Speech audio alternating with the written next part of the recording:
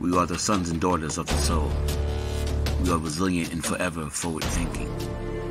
We ask for nothing else than the opportunity to live and to create the lives that we were meant to live. We want nothing but an equal chance at options and possibilities. The same possibilities and options to live out our potential as our fellow man. We want to be heard, understood, and expressive in our reality. We are the future. We are the creative. We are here.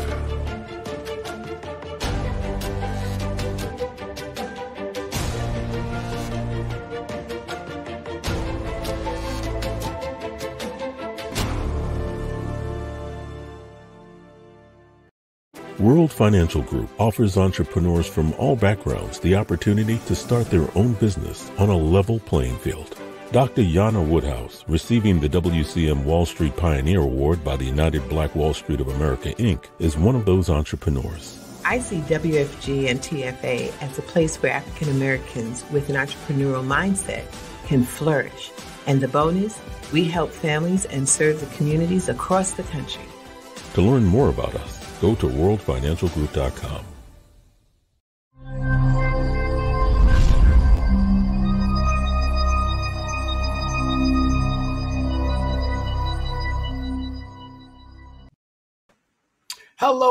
Hello, and welcome once again to another fantastic Tuesday where I always make it a purpose of being here so that we can give you what you need, which is financial literacy, which is an opportunity to take your financial skills, abilities, concepts, methods, whatever it is that you're doing, and level it up again. Bring it up to that next understanding of where you should be if you're not already there. If you are already there, this is just a refresher course for you. This is just a way for you to fine-tune, hone in on those already perfected skills. And now, again, just level it up. Just bring it up. Sierra, got to give you a shout out for that one. Level up, everybody. Level that financial education up. And my name is Tyrone Glover, and I am the CEO of Leverage Credit Recovery. We are hosting this show today on Soul City Live. If you have already made the time, thank you very much. And please, real quick, just go out and on your device, send out one invite to somebody that you care about. Send out one invite to somebody that you believe could use this information. Send out one invite to someone that you know is in dire need and could definitely benefit from this. So with that being said, go ahead. I'm getting ready to do mine too. I'm sending mine out, sending that love out. Again, folks, this is important. If you're not talking about financial literacy, if you're not making it part of your day-to-day understanding, you're leaving something on the table. And I don't think in this particular time frame, we should be running around leaving things on the table. I hope you all are paying attention. I hope you all are listening to what I'm saying. We have no time to be leaving valuable resources on the table. It's overdue time for us to get this financial literacy stuff in play, to get this financial literacy stuff in order, to make sure that whatever it is that we need, we are satisfying those needs. Financial literacy is a need. And today we're going to be breaking it down for our parents who have K-12 students. All right, this is so important. We're breaking it down for those parents who have K-12 students, how financial literacy could improve K-12 education. It's just that simple. We talk about adults all the time because that's our primary focus. But now today, we're going to put that primary focus to the side and we're going to focus on our littles, because our littles need it. I, as a teacher, know good and well that it's challenging when we go through these school curriculums, and we, again, nothing wrong with what and how they are, but those curriculums need to be addressed so that they are covering these important issues that our children are struggling with. All right, we're going to keep math. That's not going away.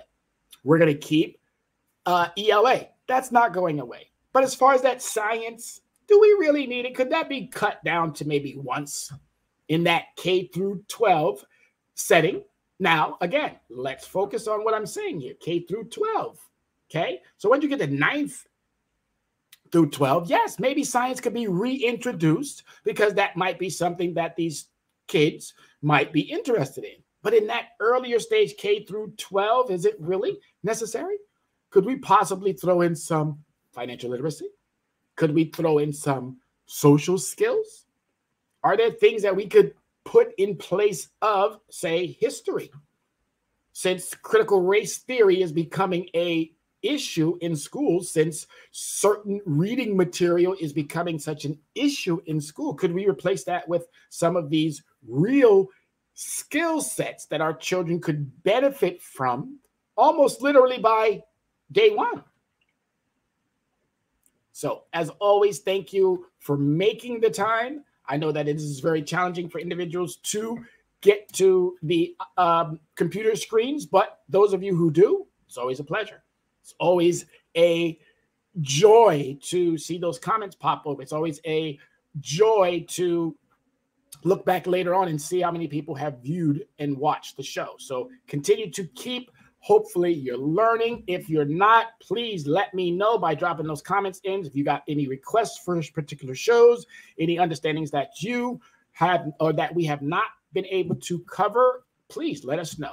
Email us through the website, send it through Soul City at Soul City Network on Facebook, or again, you at the end of the show will be producing and putting up all of our contact information. So let's jump on into it. Leverage credit recovery, how financial literacy could improve K through 12 education. A look at the importance of teaching our K through 12 financial literacy.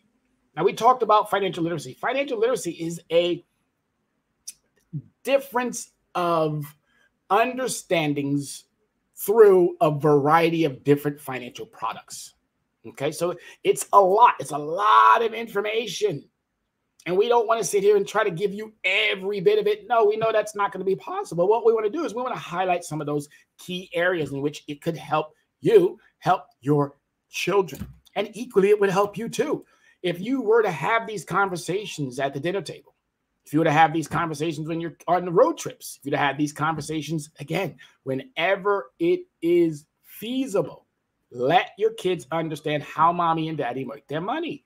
Let your kids know how guardians or grandma or whoever the individuals that might be overseeing or protecting our youth, let them know how money is being made in that household. Let them know that it's important to manage your finances and your resources properly, because if you don't, you're going to find out that life is going to be a lot more challenging because of the fact that we have not done our due diligence, which is making sure that we are smart, savvy, wise, brilliant when it comes to our money, when it comes to our resources. And at the very end of this, I'm going to be introducing some financial products that are designed specifically for youth K through 12. All right. So the new government emphasis on including financial literacy in K through 12 education demonstrates a rising recognition of the benefits researchers have already demonstrated. So the government is now backing us. They know that there has been a problem in that K through 12 area. So the government said, what can we do? And the government, again, has been researching it. They've been looking at the problem. But as I've said many times, and I'm going to constantly keep saying it, there's no more research that need be done. There's no more evaluating that need be done. What we need to do is find people like myself who can step right into the academic setting and already be successful on day one. Individuals like myself who already have the baseline, the foundation, the understanding to go into these academic settings and enhance these kids' knowledge about money on day one and keep them engaged, keep them connected, keep them wanting more. I do a Glover Bucks process, and it's real simple. I just created some Glover Bucks, which I put my emojis. This month or last month, I put all the students' emojis. They were super excited about it. This month, starting next week, we're going to be putting all the teachers' emojis on the Glover Bucks. But what's important is that it helps kids understand, oh my goodness, I can earn money just like mom and dad earns money for doing certain tasks. Wow, really? Oh my God, how do I do that? Doing IXL. doing iReady, doing all of the things that we put into Teams, doing all of the things that we put into Clever, keeping yourself abreast to anything that you want to know by putting it into the request line or putting it into the suggestion box. Our job as academic professionals is to make sure that our children are well-rounded in all of these skills that are needed. As I said earlier, science, maybe 9, maybe 8 through 12, maybe 7 through 12. You can introduce science there. Social studies, 7 through 12, maybe 8 through 12. You can introduce it there. But in that earlier setting, do kids really need that social studies? Do we really need to spend 45 minutes, sometimes even a little bit longer, on something that they're not going to retain and they're going to forget as soon as you give them that information? Or should we be focusing on something that's going to help them when mom and dad sends them on little errands to the store? Being able to count back change properly. Being able to read a receipt to make sure that I have all of my merchandise in my bag prior to leaving. Because once you leave the store, it's hard to go back in and say, oh, wait a minute, you forgot this. So this is why financial literacy is so important. And if we introduce it now, starting tomorrow or starting next academic school year, if we start putting that emphasis in play, guess what's going to happen? We're going to create the dynamic that we want, which is savvy, smart, intelligent, wise consumers that now know how to manage their money more effectively, more efficiently, and to be able to benefit. Liability or assets. And anybody who works in the business world could tell you, which one would you rather be? A liability or an asset? It's pretty simple. Even the words themselves, based on just their own understanding, not even their understanding, let me rephrase that, based on just the word itself. Liability. That sounds like something that I would never want to be. A liability. A liability. Why would I want to be a liability? It doesn't sound like anything that's a positive. Asset. Man, that sounds like a real positive word. Oh, would you like to be an asset? That sounds like something that grows. Liability sounds like it's something that's subtracting, taking away.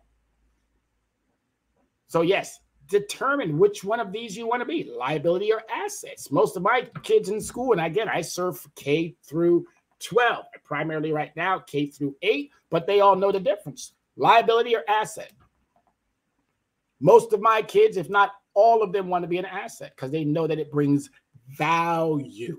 And when we're talking about financial literacy, it's going to bring value to your household. It's going to bring value to the understanding that this youth is going to need as they move and maneuver through the financial world. Super important. Now, the government is putting emphasis, shouldn't we as parents? The government is putting emphasis on this, shouldn't we as parents?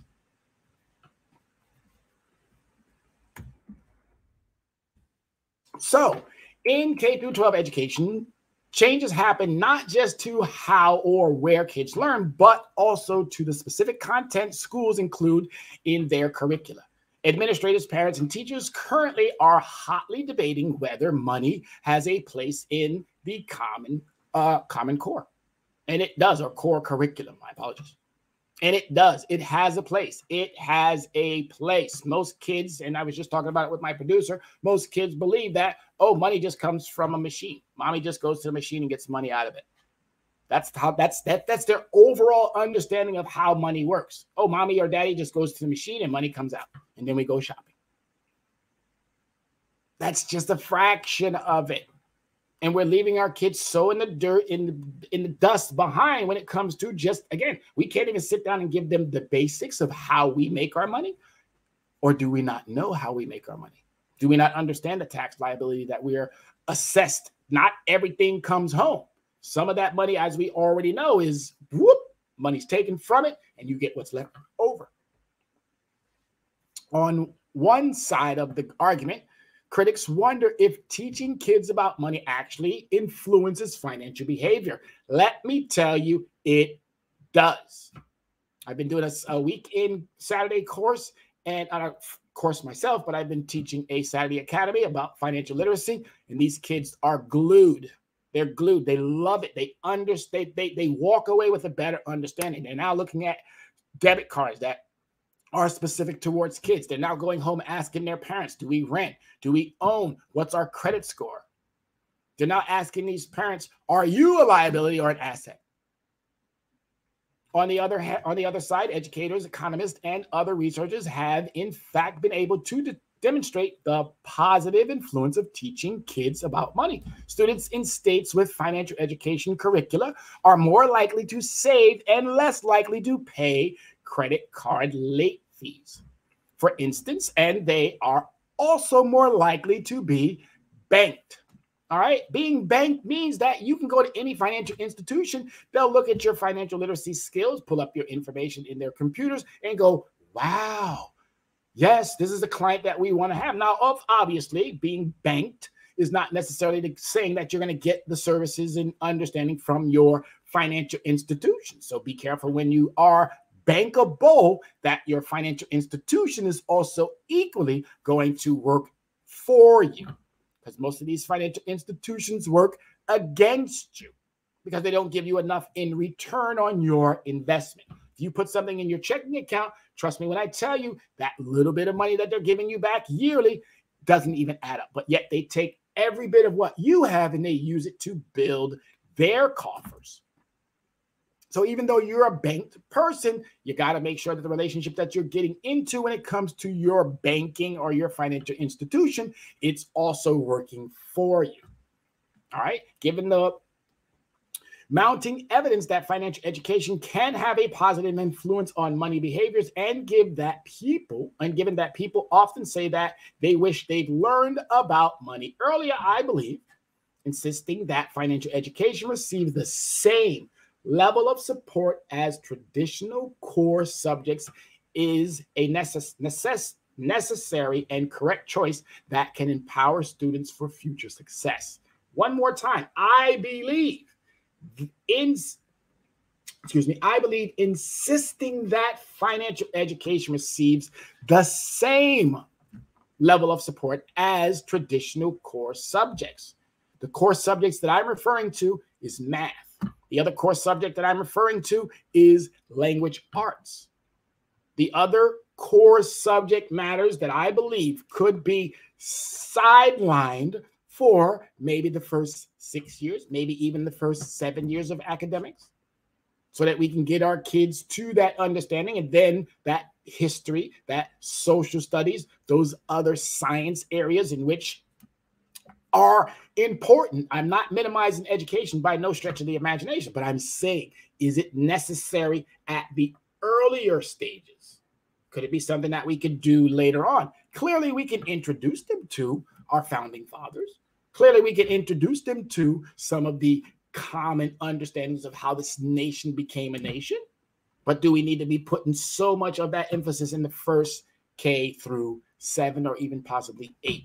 When they get into that 8th, maybe even the 7th, make their way to the 8th, 9th, 10th, as they move through the higher levels of that, I would say, second stage of academics. Clearly, once you're in college, different whole subject matter. But if we prepare them now, by the time they get college ready, they'll be ready for the working conditions. They'll be ready for the opportunities that are going to come with in that 11th grade when you're able to get that first job. In that 12th grade, if that's the time frame in which you want to now buy that first car. If you have the skills, I'm telling you, you'll probably be far more successful. You'll understand these are the important things that I need to start doing now. You'll be building savings. You'll be learning how to invest. You'll be learning how to diversify. You'll be understanding the terms that right now everyone seems to be freaking out about, which is inflation. And inflation is a monetary policy. That's what the government does. And the reason why inflation is so out of whack right now is because, again, $5.7 trillion was pumped into this economy. $5.7 trillion. And a good substantial amount went to poor people and those who were disenfranchised and so forth and so on. I can label a whole bunch of situations. But not all of it. A lot of it went to businesses that sat on that cash because they never needed it. Never needed it. They just took it just because. 5.7. Think about that for a second, folks. It's a lot of money. 19 zeros are in trillions, okay? But inflation is nothing that we should be overly concerned with. Yes, it's hurting you when you go to the gas station. Yes, it's hurting you when you go to the grocery store. Yes, it's hurting you when you go to your favorite watering hole. Yes, it's hurting you when you have to buy kids' clothing and things of that nature and accessories and things of that nature that come with all of that. It's hurting you there. That's why government needs to make sure that your wages are up. They need to make sure that every situation that you're getting into is being fully vetted prior to you getting into it. And if we have institutions like CFPB, Consumer Financial Protection Bureau, if we have institutions like the FTC, Federal Trade Commission, then they should be doing their job to make sure that we as consumers are not getting taken advantage of. And unfortunately, we are, because those two very institutions that I just mentioned have been feckless. They have not done per what we, the citizens, have entrusted them to do for us. It's just that simple. Yes, I'm calling them out. FTC, Federal Trade Commission. Yes, I'm calling them out. CFPB, Consumer Financial Protections Bureau. Anytime any one of those want to join me on the show and tell me about their practice and policies, which I've read up more than enough, I'm finding out that you guys do not do what you say you're going to do. You do not. You do not. You do not. So I'm going to leave it right there because I don't want to get off on a tangent. I want to focus on making sure that our kids have the proper understanding when it comes to their financial literacy. All right, so a shift towards governmental financial literacy support. Schools generally have been forced to push financial literacy to the back burner and treat it as a non-essential. Schools have been forced. Why? Why would you not want your students to understand about the importance of money? Why would you not want to make sure that your K through 12 has an understanding about money as they try to meet other standards with the little money they have? As they try to meet the other standards with the little money they have. Some of the textbooks that I've looked at over the course of my academics career have not been very pleasant or pleasing to the eye. Missing pages, missing covers. Really? When a lot of what you can do, as I do, is you can get the information right online. A lot of my kids, when I'm teaching, I do a lot of integrating with technology. In 21 states, schools integrated financial coursework into another class. Just 7 states require schools to offer a standalone financial class. 7 of the 21. There's 52 states. Or 50 states, my apology. I keep saying 52 for some strange reason. There's 50 states. There's 50 states. And only 21 of them have integrated some form of financial literacy coursework in another class.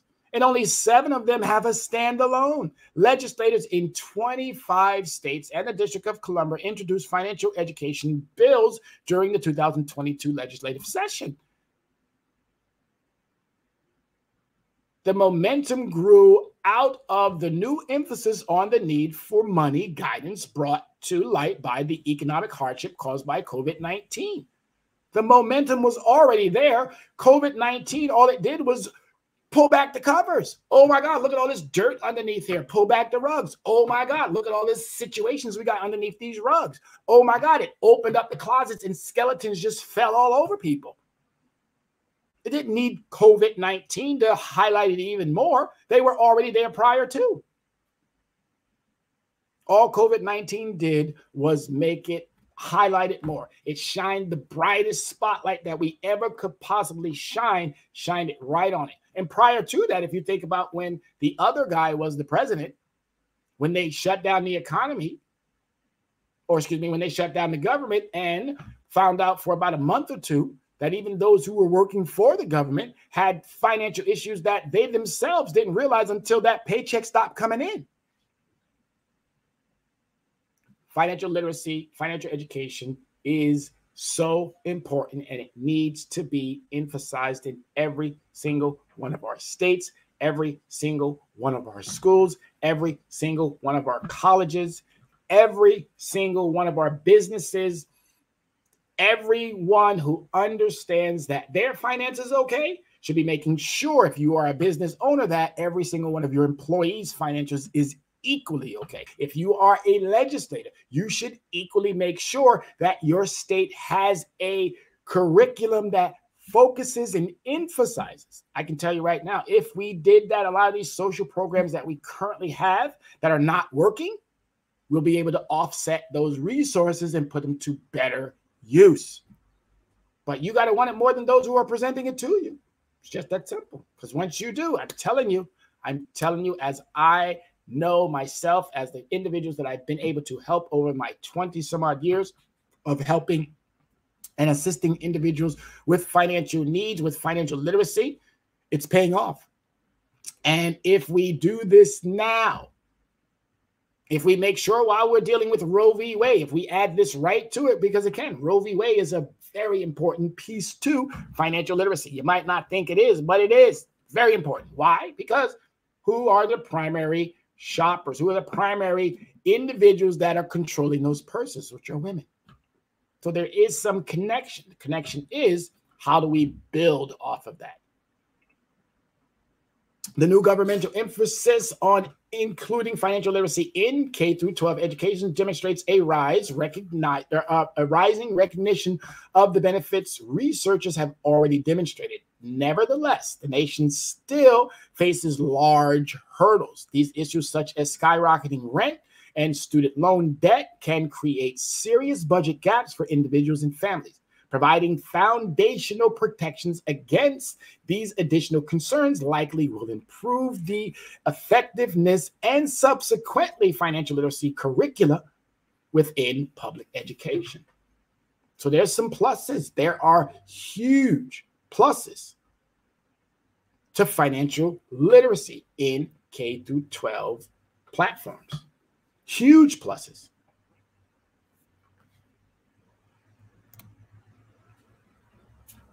Our kids deserve bright futures. It's just that simple. If you don't believe that your kid deserves a bright future, that's perfectly fine. But all our kids deserve a bright future. Me personally, African American, Hispanic, Asian, white, Middle Eastern, it doesn't matter. Are Native Americans, it doesn't matter. It doesn't matter. It needs to be taught throughout the demographics of our society. It doesn't matter. We are a nation of immigrants, and every single last one of us should have an understanding of how our money works. Because if it's not working for you, I can tell you right now, it's working for Walmart. It's working for Target. It's working for those high-end stores. It's working so well for Elon Musk. It's working extremely well for Jeff Bezos. It's working very good for Microsoft. It's working exceptionally for Apple. And why is it not working for you? They're using the same methodology. They do have more of the resources, no question. But how are they getting more of the resources? Oh, they're getting it from us, the consumer. Maybe I don't need to go out and get that next new iPhone. Maybe I should hold on to the one that I have and build a little bit off of that by using it to maybe maintain a proper understanding about how I'm budgeting. So when students leave schools, they're faced with a range of financial tasks, such as reading a paycheck, opening financial accounts, creating and maintaining a budget, and understanding credit. Without financial education, it's harder to manage these responsibilities, which can harm credit scores. Bottom line, harm credit scores. So if we taught this earlier, the harm to your credit score would be almost non-existent. Those lower scores can translate into serious difficulties, which getting a mortgage or even getting hired for work. Now, the work piece has been reduced, but I'm going to tell you why it's only been reduced. The government says they should not be asking you about your finances when it comes to your workplace. It's not one of those qualifiers. But if they have the question on the application, again, if you choose to omit that question, don't be surprised if you don't get that call back. So the catch-22 there. As a result, overall money goals can get further and further out of reach. Wages. If you're not receiving a livable wage, then it's going to be hard to manage your living expenses. So at least give me something that I can live on, because these minimum settings are not doing it. Yes, New York and neighboring communities have raised their minimum wage to $15. But if you were serious, New York, if you were serious, other neighboring communities, $15 is just a small little piece. We technically should be somewhere by $33 to $38 an hour. We're still nowhere near where we should be. And if you're getting paid $15 an hour and your rent is $18 a square foot, you're still $3 shy. So you're not going to be able to make ends meet. You're not. And in order for you to live above your means, you have to be able to make sure that your means have been met. Financial literacy will make that happen. Even if you are someone making the modest amount of money, financial literacy will allow for you to stretch that out. It will allow for you to get products that you can allocate certain understandings to. Credit is a trajectory that should always be going up. If you're on this ebb and flow, or this roller coaster that's going up and down, that's not what credit's all about. Credit should always be going in an upward trajectory. And the reason why we get stuck in these ebbs and flows is because the credit monitoring system is not effectively, nor are they efficiently, adequately making sure that the information that you are giving to them, or the information that they receive from financial institutions, is 100% valid.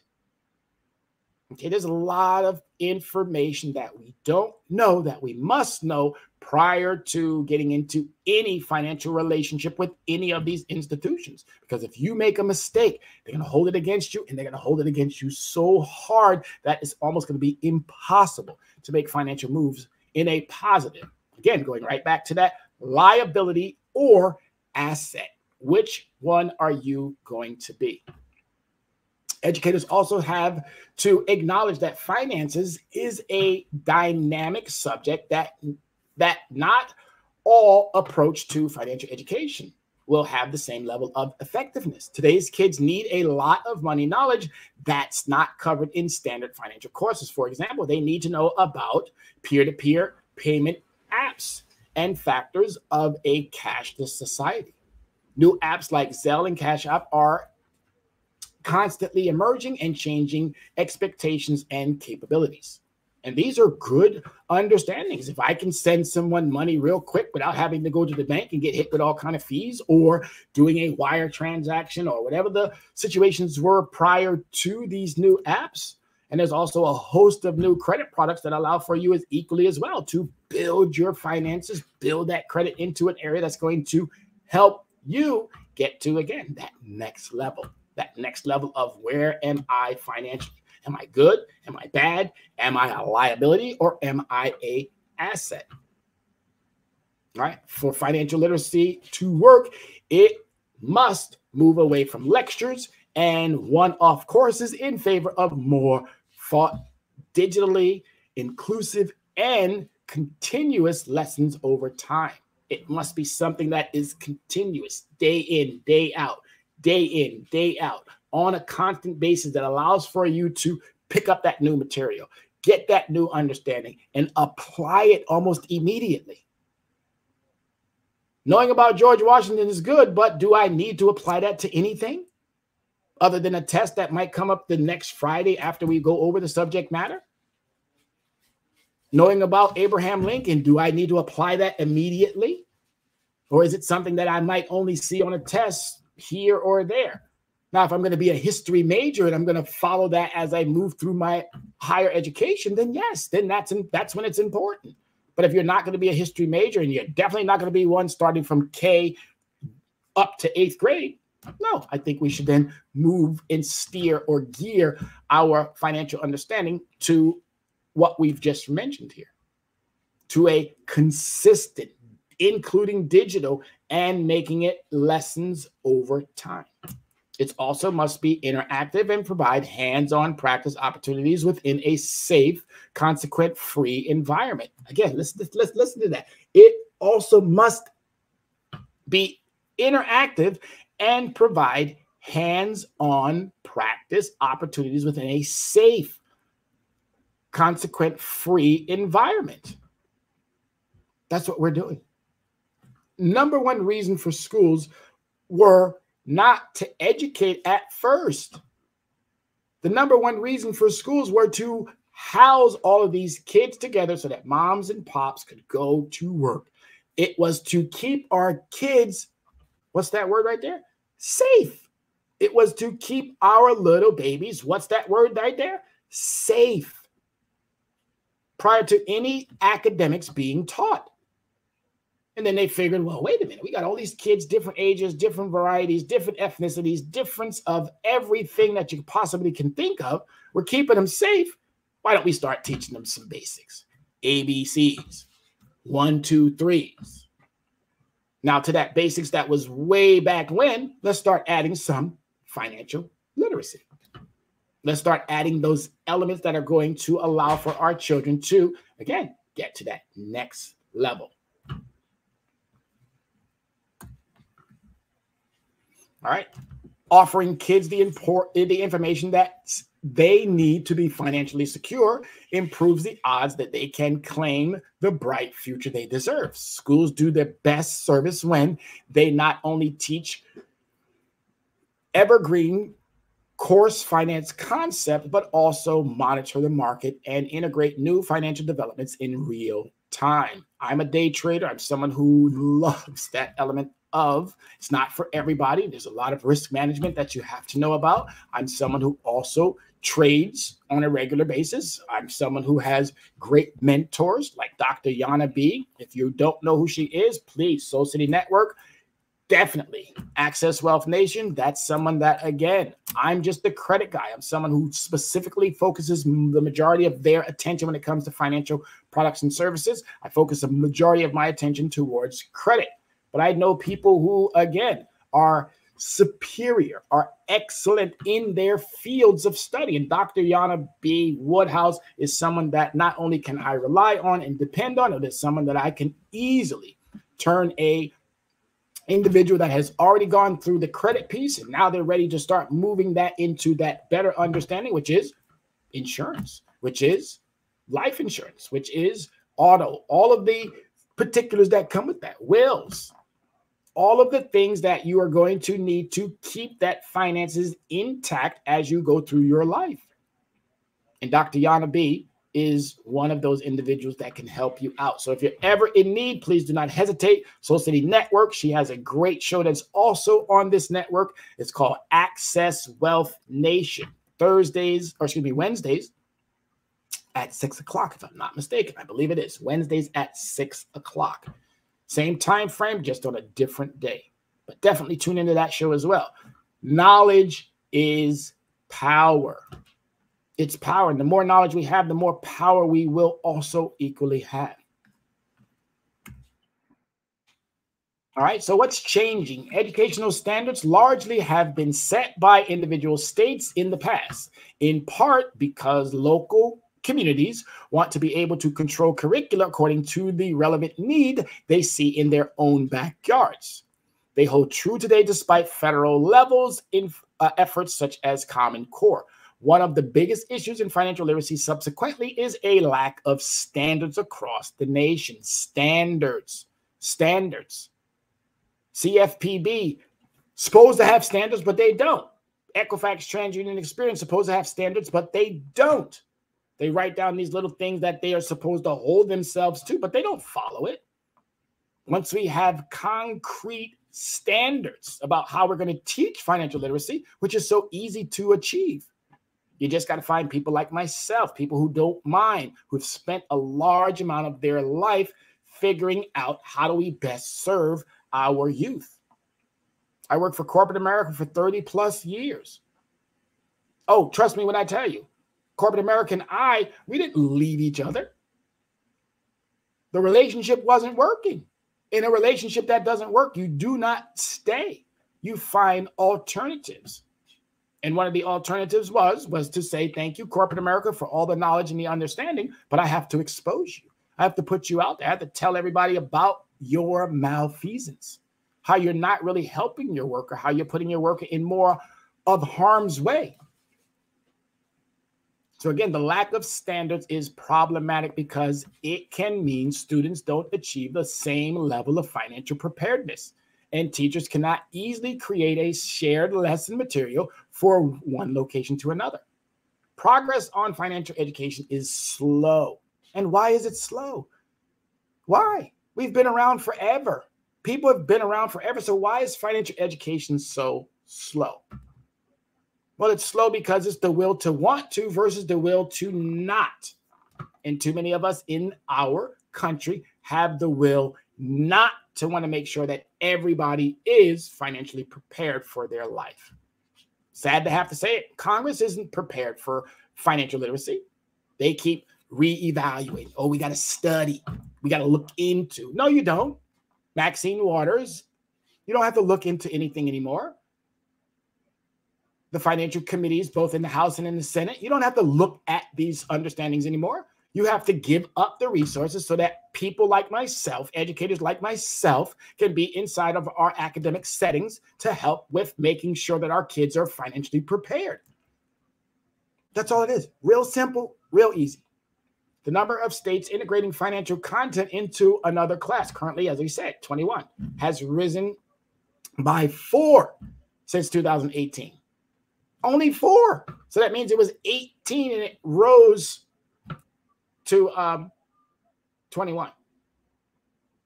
State level mandates are improving understandings for topics such as student loans. Yes, student loans, that number one thing that Biden is working on trying to reduce for individuals.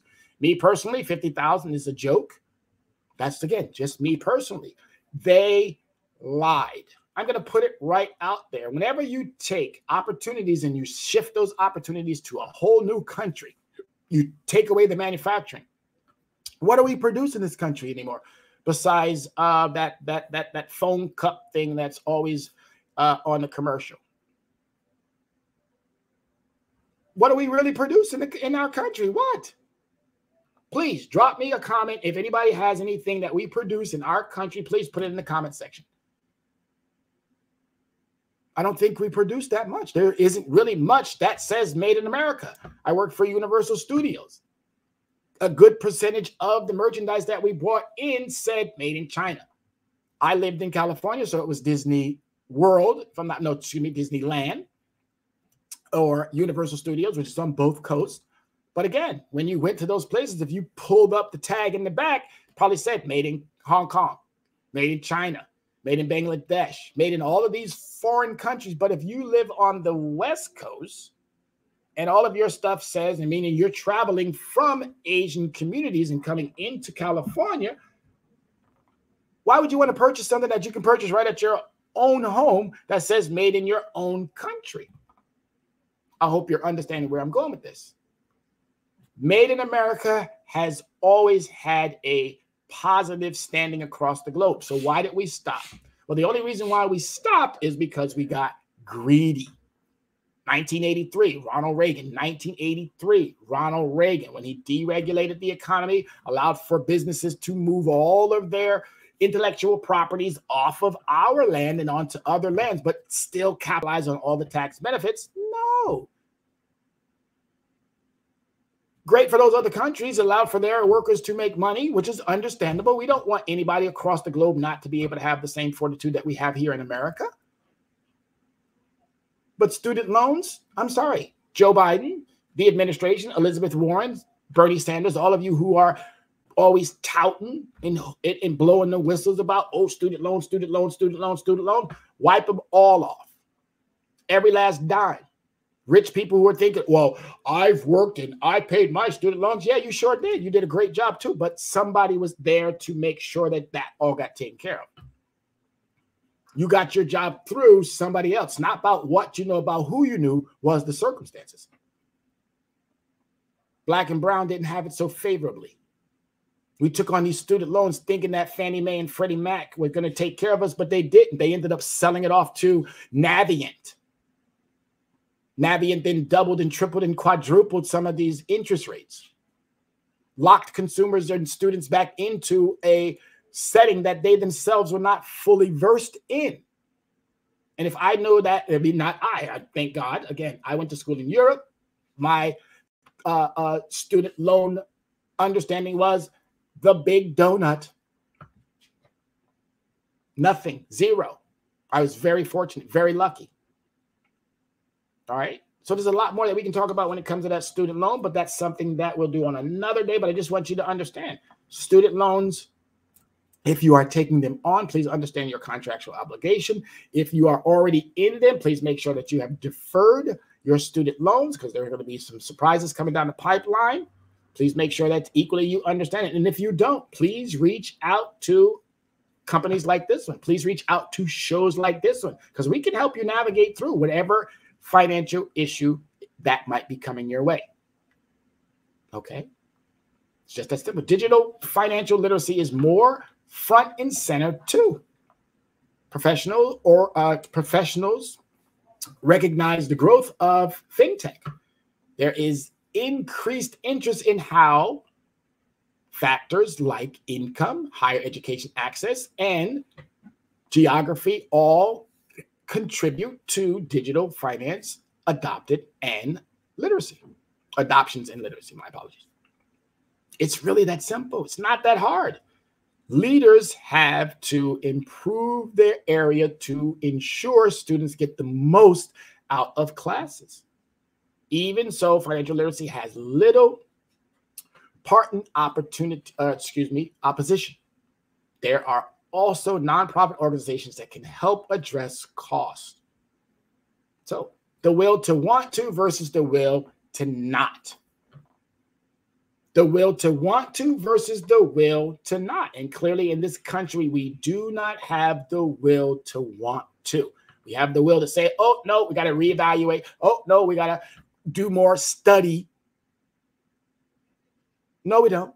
No, we don't. The information and the technology is all there. All we have to do is want to implement it into our day-to-day understanding for our K through 12. It's just that simple. All right, grassroots efforts can make a difference as well. In the past, financial literacy has been pushed aside within K-12 schools. Again, there has been a lack of agreement about how and what to teach. Critics also legitimately point out that people can't budget their way through problems like poor social infrastructure and biases. Even so, researchers have evidence that financial education makes a difference because financial education prepares students for the reality they'll face in the real world and contributes directly to their financial success. I believe it deserves to hold the same priority as any other K through 12 subject. Getting money taught in school on a more subsidized national level can start tomorrow. And I wouldn't mind if it started tonight through simple grassroots efforts. Just that simple, just that easy, just that simple, just that easy. We have more than enough experts. We have enough talented, bright, skilled individuals that could step in on day one and start getting success on day one.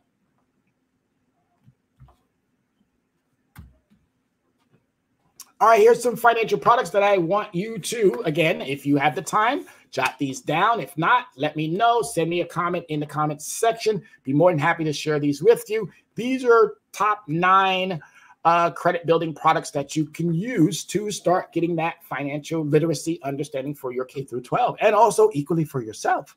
Here's the best overall product. Green Light Kids Debit Card. That's the best overall product. Please go look up Green Light, find out some of their pros and their cons because each one of these has pros and cons. See which one works and fits to your understanding. Get your kids involved in those day-to-day credit transactions, those swiping of the cards, making sure that they understand what is a debit card, what's a credit card, what's a savings account. If you do that now, I'm telling you, your children are going to thank you when they're able to and are already out there doing those basics. Best of no fees. This one has almost no fees. Axos.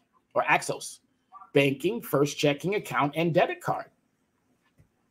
Best for spending controls. Busy Kid. I was talking about this one with one of my kids on the Saturday Academy. Great product. $3.99, if I'm not mistaken, less than $3. I think it was $3.49 a month. Had a lot of good qualities about it.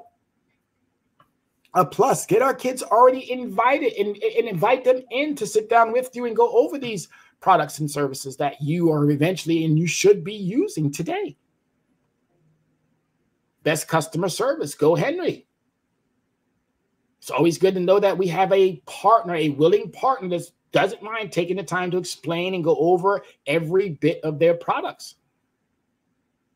Best security for the future. Jasby. It's a virtual debit card. Best financial education. Farm Zoo. Okay, these are all prepaid. Some of them are directly where you add the money to. Prepaid and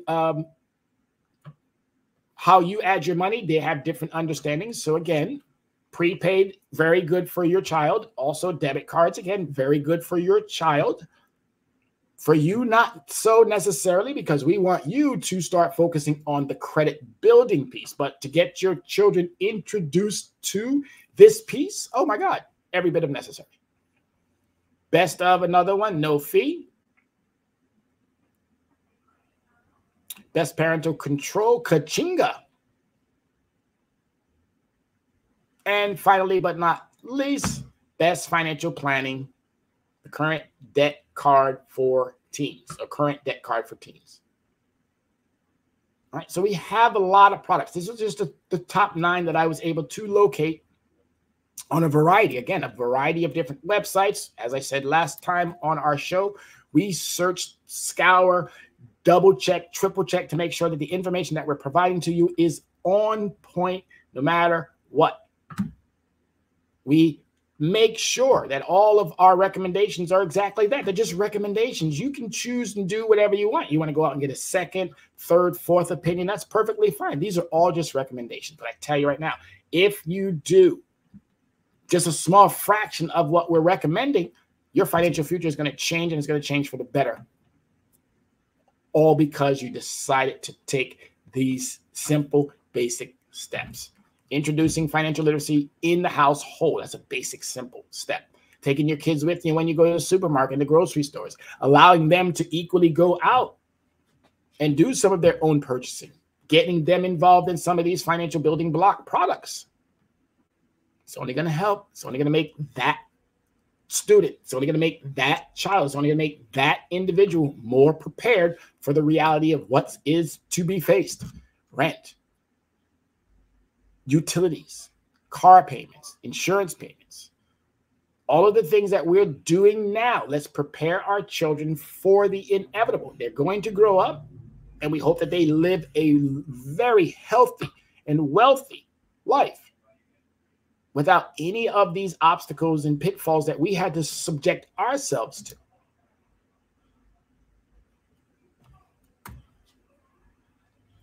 And final verdict. There are a wide variety of teen debit cards available, with many of them offering mobile apps for seamless digital money management. Most cards offer parental controls, but some offer more features than others. Companies like Current, Kachinga, and Greenlight allow parents to monitor and control spending options, lock cards, and set up real-time parental notifications so that they are a great options for parents for younger teens who are just getting started with money management. So that in itself should tell you everything that you need to know. Let's get our children involved. Let's get our children on point. Thank you so much, Brother Rob. I so appreciate seeing you on my shows. It's always a great pleasure. Brother Rob and I will be hosting the Juneteenth event coming up. He is one of my mentors, and I appreciate his input so dearly. So thank you so much, Brother Rob. I'm glad you enjoyed the content that we were providing today. Do you have any questions, anyone? We have roughly about 5 more minutes. Any questions? If you don't have any questions, or if you do, send it to us. We hope you learned something new today. It's always important to make sure that you walk away with a good understanding as to how your finances are going to help you. It's not about helping me. It's not about helping your neighbor. It's not about helping anyone, to be honest with you. But it's about getting the knowledge that you yourself can apply immediately, and then passing that knowledge on to those in your household first, then take it to your workplace, then take it to your social gathering spots. Make sure that we as a community are doing exactly as we need, because I'm telling you, in the next 3 years, we're going to see some dynamic changes. One of them are going to happen in the midterms. All depends on whether we keep the Senate, meaning not we. All depends on whether the Democrats keep the Senate and the House. They're clearly going to keep the White House. There's no getting around that. There's no way of instilling Trump back into the White House. Is not going to happen. Or the other guy. It's not going to happen. But what we can do is make sure that when we get out there and vote, that we vote with our conscience, that we vote and know who's on these ballots, that we vote from the top to the bottom, that we make sure even the dog catcher, we know the dog catchers. The races are going to happen in states. And if we take care of our states, what happens in that federal area will also equally be taken care of. The vote this time around is super important, this midterm, as well as that general that's going to be coming up in 2024.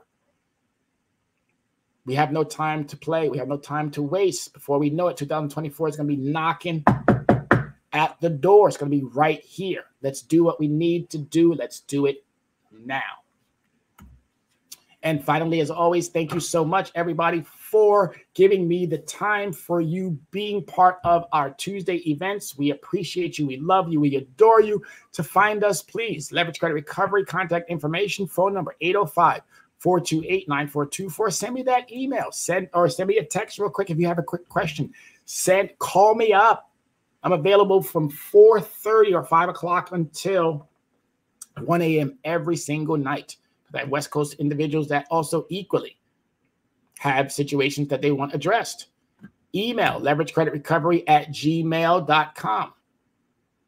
Okay, we have also another one that's primarily for our credit consumers that really have and ready to get started. Credit Coach 411@gmail, also equally.com. And the website, leveragecreditrecovery.com. You can set up an appointment. You can meet the CEO. You can pose general questions. It doesn't matter. Whatever you want.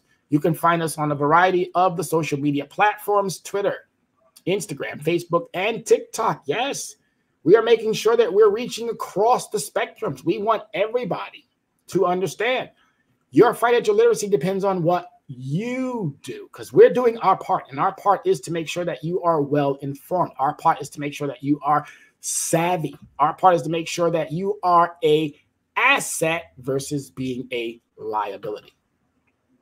And as always, folks, it is a pleasure. I thank you for making the time. Again, my name is Tyrone Glover. I am the Dress Down CEO of Leverage Credit Recovery. I can't thank you enough for, again, making the time, being here, being present for everyone. This is always one of my most exciting days because, as I said before, I get to go to school. I get to spend it with my K-8. And then after that, I get prepared for this exciting part of the day, which is seeing you, that potential client, that in need individual of all of these valuable resources. Take them, apply them. And if you still have questions, please do not hesitate to reach out. As always, ladies and gentlemen, thank you for watching. Be safe, America. We love you.